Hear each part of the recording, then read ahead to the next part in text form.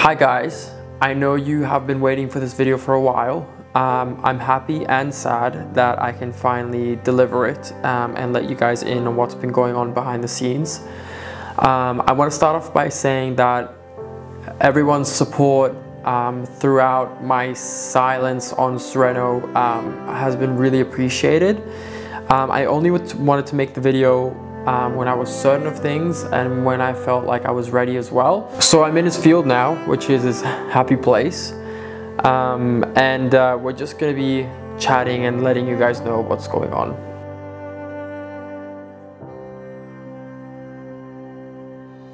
So as you guys may know, I bought 𝒍𝒍𝒐𝒘 about 3 years ago. He was an amazing, huge stallion. You guys know I've used that word quite a lot with him. He caught my eye straight away. I brought him here to the Netherlands. We started training and we unfortunately started running into some problems. And that's kind of related to his health. We took him out of the field one day and he had an impact injury on the hock, which we had to operate because I wanted to make sure that he would not have any issues as a performance horse in the future. So once we operated, he needed to have a long rehabilitation process, which meant, 2 months in the stable, and then slowly bringing him back through the work.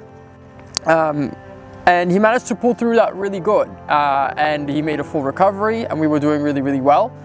And then after about a year, we got the second blow, which was a suspensory tendon injury. Now this is something that also came out of the blue.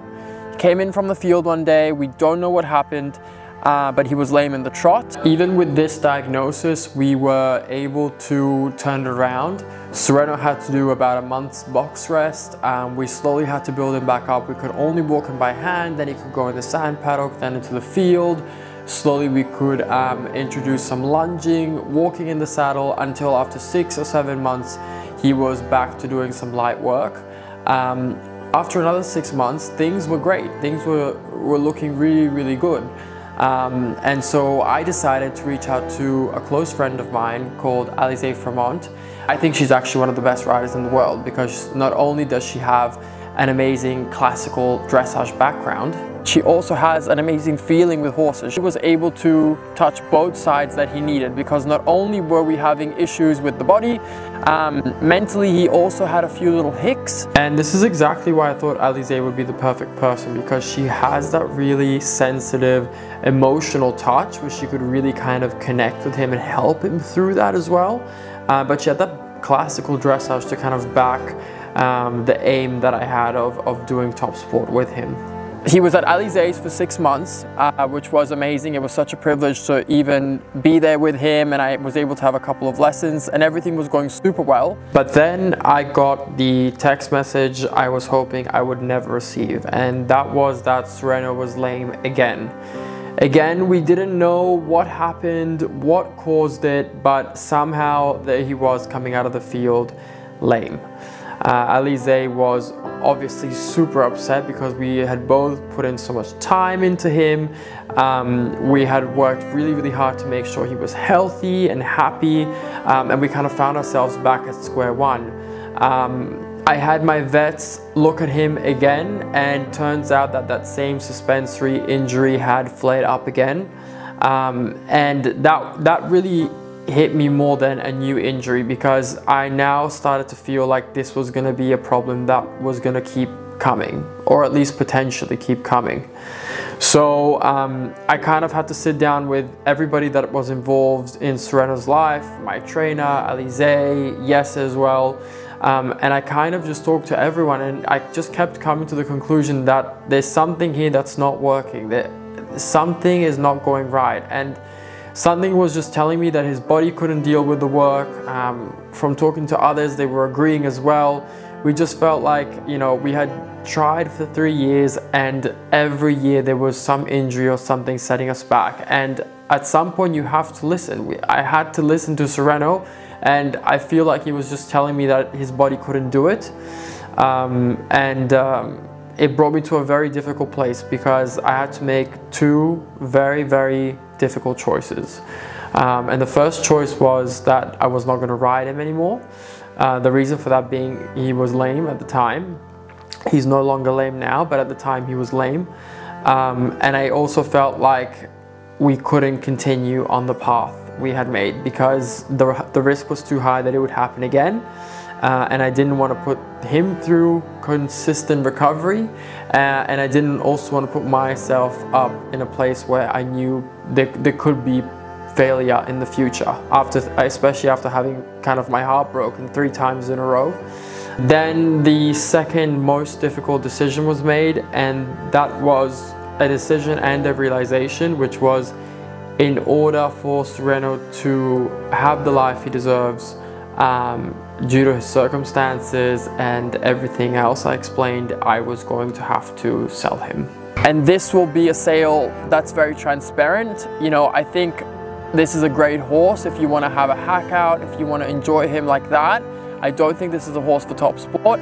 I think he could make an amazing breeding stallion in a PRE breeding program, or for anybody that's passionate about breeding these type of horses. He holds a lot of he has incredible movements for the breed, he has incredible height, and I think with breeding him correctly, you could get a really, really special horse out of that. So I'm going to be looking for a home that is either a breeding home or someone that just wants to take it really, really easy with him. And for me, the most important thing is that he finds somewhere that's going to be forever and that's going to give him the best life possible. I wish I could facilitate that for him right now, but it's just not something that's realistic for us right now. This sports stable where he's at, this is not a place for, you know, a horse that is in his position. At home, we don't have any more space, and I need to be a little bit selfless and think of him right now and what's important for him. Because of course I could keep him here, but I just don't think this is the life for him. I just think he would thrive and he would be happier in other conditions. So the decision has been made. Sereno is going to be sold. As of right now, he is for sale. And I would like to urge anybody who's interested to please keep in mind that this is a very painful sale. It's a very serious sale. So only serious inquiries are to email me. I'm looking for a forever home. Sereno is pyro-free. This means he can travel worldwide. We are happy to have him go to an amazing home in the USA or Mexico. You know, there's incredible breeders over there. We're very much open. You know, he's a very, very talented horse. There's a lot of quality. A big horse, it's a stallion. He is very quiet, but I think he needs to go to someone who is competent, who has had experience with stallions, and someone who can really give him the life that he deserves. So to anybody who's interested, please feel free to email me. I'm going to do my best to reply to everybody. I imagine this will be a quick sale. So better, if you're kind of sitting on the fence, better that you email me and we talk and we see something that could be for you.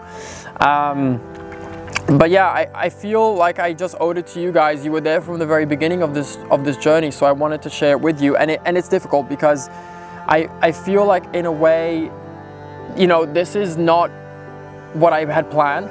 This was not part of our journey together. It wasn't meant to end like this.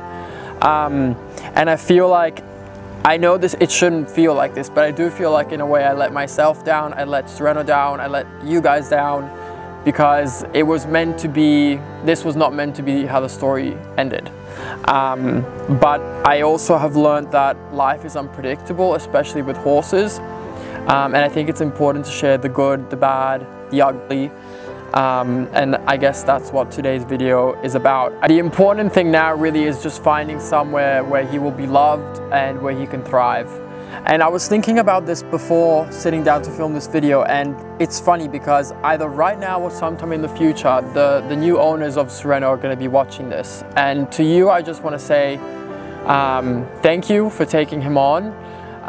For giving him the love that he deserves. I know you have a horse with a heart of gold that will give you everything, who will make you smile every day, who will love you.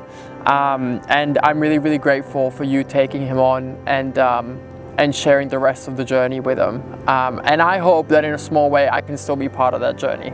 But yeah, that's it for today's video. I'm sorry for keeping this from you guys for a little bit, but I only wanted to do it when I felt like I was ready and when I was...